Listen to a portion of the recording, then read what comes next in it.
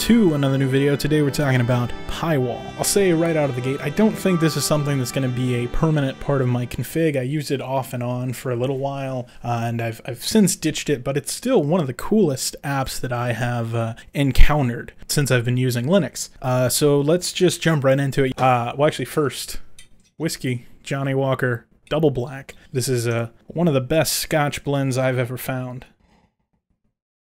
All right, so if you're not familiar with Pywal, let's familiarize you. So the basic idea behind Pywal is an app that will take the colors from your wallpaper and then generate a color scheme based on it. And that's kind of a wild idea. You know, a lot of times you can build a really nice config here with transparency and things in your terminals, and it'll look great on one wallpaper, not so great on the other, you know, because of brightness and transparency and things. But the idea, I guess, would be that if you're using the same colors that are in your wallpaper for the color scheme in your apps, it'll sort of blend in a little bit better. And really the place where this app works well is on the terminal, on, you know, various Kitty, Alacrity, Termite, all the terminals, and a lot of the terminal type apps, Vim, Polybar 2, dmenu, that type of thing, Rofi.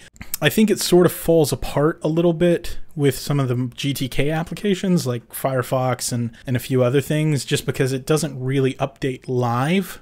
You can't just set a new wallpaper and the color scheme change the same way that it does in a terminal or in Vim or something. But we're going to look at couple of different apps here and get this all set up. So really the installation isn't all that difficult. I didn't find it very hard at all. If you're on Arch Linux, I think you can just do sudo pacman-s and install Pywal, or maybe it's in the AUR. Let me check real quick. Oh, okay, yes, cool. It's right there in the standard Arch Linux repository. It's called Python Pywal is what you're going to need to install. So we'll go ahead and do sudo pacman-s python Pywal. Okay, and it's a relatively small app, which I guess isn't that surprising. It's not doing anything that terribly complex.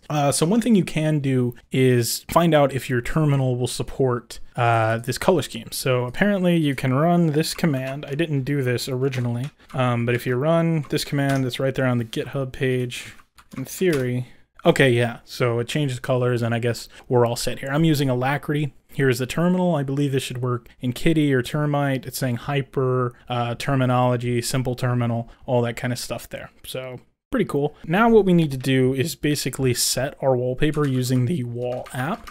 So I'm just gonna quit out here real quick, and let's, the way that this works is relatively simple. We're gonna, instead of setting your wallpaper with Fey or Nitrogen or anything else, you're gonna use the Wall app to set it. Now there's ways to still use your standard wallpaper setter, but I think the idea of just using Wall to set the wallpapers is actually a little bit better, because you can just use Wall to set your wallpapers when you want the color scheme, and then if you no longer want to use the color scheme, it's relatively easy to just remove it from your config. So what we're going to do is I'm going to use Wall to set the wallpaper here. Let me look at what the flags are here. So I'm going to do Wall and just maybe give it an image to use. So we'll do media, wallpapers, and then let me just pick a random image here. Do this. Oh, okay, so you have to do -i. I swear I have done this before, I just totally forgot how to do it. Okay, so you can see it there running, and you can see my color scheme in my terminal has changed quite a bit. So at its most basic, this is sort of how the Wall app works. But what you can also do with this app is just use it to pick a random wallpaper from a directory. I'm not sure why I'm looking at the config that I was using before, and I also had this -q flag in here. I'm not 100% sure what that does. It doesn't tell me oh, quiet mode, don't print anything. Okay, cool, that makes sense. Okay, so we're gonna do Wall, -q, and then -i to set the wallpaper. And whoops. And then we'll give it a directory again. I store all of my wallpapers in the same folder, so I'm just going to pick a wallpaper directory, and I'm going to give it just the directory. And what that should do is just pick a random wallpaper from that directory, which is basically the perfect setup for me. So you can see here now. Let me maybe float this window and then shrink it a bit. That might make it a little bit easier to see. As we sort of change the wallpaper, it's going to take just a minute, but every time we generate a new wallpaper, it's going to completely change our color scheme for our terminal. So this is working out pretty well. What I'm going to do is I'm going to put this into my actual config.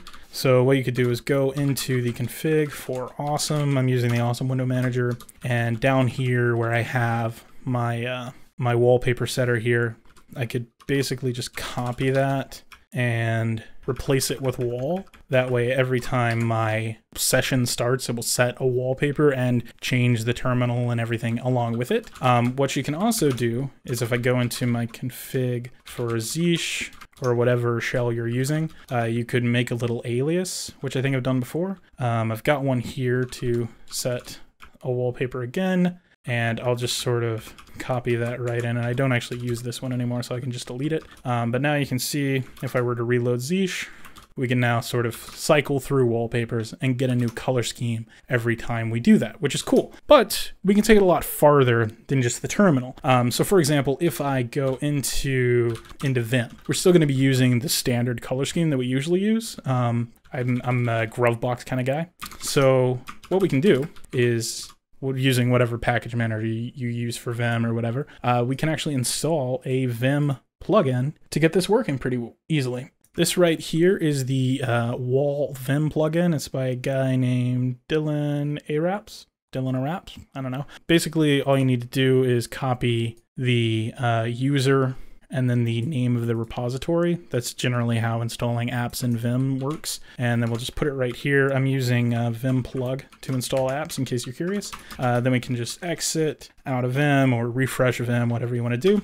And I'm going to do plug install. It's going to go ahead and install that plugin. Then I'm going to come down to my color scheme settings, and I'm just going to change the color scheme from Grovebox to wall. And you also need to comment out this thing here, set term GUI colors. This is like a fairly common color preference that people have in Vim. You need to turn it off or it won't work properly. So we're going to quit again. Now if we reload, we have a Vim color scheme. And just in case you're curious, it does actually update live the same way that the terminal does. So that's pretty nice. Actually, what you should probably do if you're vaguely interested in Pywal at all is just come to the GitHub page. And then if you come over to the wiki and just click on customization, it's sort of a really nice guide for how to use Pywal with a lot of the applications that you might want to use it with. So Steam, Discord, those are some like graphical applications that it might work with, various window managers here, i3, BSP, WM, DWM, all that kind of stuff, Rofi and dmenu, Emacs, Vim, VS Code, Polybar, Lemon Bar. You can sort of go through and really see how to do a lot of cool stuff here. There's even a way to theme the Firefox reader mode with whatever wallpaper you're setting. So let's go ahead and go a little bit further. I want to use this on Polybar because I think that would be nice. So I'm going to go into my config for Polybar, the standard config. And this is probably a good time to mention sort of how Polybar works is when you run it, it has a cache file that it updates all the time. So if we open up a file manager and we go into a cache, I think it's in .cache, and we go into wall, you can see here it has a scheme that it generates based on every wallpaper. So in theory, I guess once you've done it enough times, since it's saving all the themes here, it should be faster once you've run it through all your wallpapers a couple of times. I don't know if that's true at all. That's just a guess. But you can see here it actually creates an individual config for all of the different apps that you might want to use it with and all of the ones that it supports out of the box. Okay, so go back into the Polybar config, and I'm going to, let's see here, I'm going to comment out my, I forgot how to do comments in the Polybar config. Actually, no, I didn't. That's it. Okay, so all we should have to do is copy in these color settings that are going to pull from that cache file that we just talked about. And assuming that you have your background color and stuff set to pull from these color values set up here, you should be all set. Okay, so let's go ahead and quit that and reload. And now let's watch our Polybar change with the monitor, with the wallpaper as well. Yeah, there it goes. That's looking pretty nice. Okay, cool. So now's the point where it's probably best to talk about graphical applications. And by graphical applications, I mean mostly stuff like Firefox, Spotify, Steam, that kind of stuff. There are a lot of different ways to get Pywal to interact with these, but I don't actually think it's the best idea. So let me give you an example here. I'm just going to use Steam as an example because that's one of the easier ones to get set up. So all you need to do, assuming you're on Arch Linux and assuming you have access to the AUR, which you should if you're on Arch Linux, is we're going to do yay-s, and I'm going to install a package called Python wall steam git. And I've picked a nice sort of purple wallpaper here so that it should be pretty obvious when we do this. I'm going to go ahead and open up Steam here. And then all you should need to do is come over to Steam, go over to Settings, and then over in Interface, Default Skin, you should be able to select this new thing here, Metro 4.4 Wall Mod. Hit OK. We're going to have to restart Steam like you do every time you do anything in Steam. But then you can see we've launched Steam, and it has some theme on it. Let me quit, and then we'll run Wall again until we get to like a super obvious something with a lot of color. Oh yeah, that green will work. So then if I relaunch Steam, you can see it's got some green colors up here, some yellow. It's doing what we want it to, but the issue is when I start to change the wallpaper, everything else is going to update. Like Polybar is going to update, Alacrity is going to update. If I go into a file in Vim, Vim is going to update. Everything that's on the command line will sort of update live. The GTK apps, the Graphical Apps, they don't. So that's sort of a deal breaker for me, and that's kind of where I think we should end the video. Because like I said, this repository will give you very specific instructions for how to get this working, and basically any app you could want to get it working in. But I don't know that it's necessarily a good idea to get it working in every single app that you possibly could. Oh wow, I didn't even notice that. There's even ways to set the color scheme for your keyboards. So you have like a Razer keyboard or a Logitech keyboard. That's wild. This is like one of the coolest apps I've ever come across, and I'm sort of upset with myself that I'm not more into it. I don't know why exactly. I don't really love the idea of setting multiple themes based on different wallpapers. Like, it's cool. I freaking love that this exists. It's just not really my thing. But you know, hey, that's it. I hope you like it, and if you do, cool. Thanks for watching the video. If you need a VPN, still got the affiliate deal with PureVPN, so check them out. That seems to be a good, reliable solution. But that's it. Thanks for watching, everybody.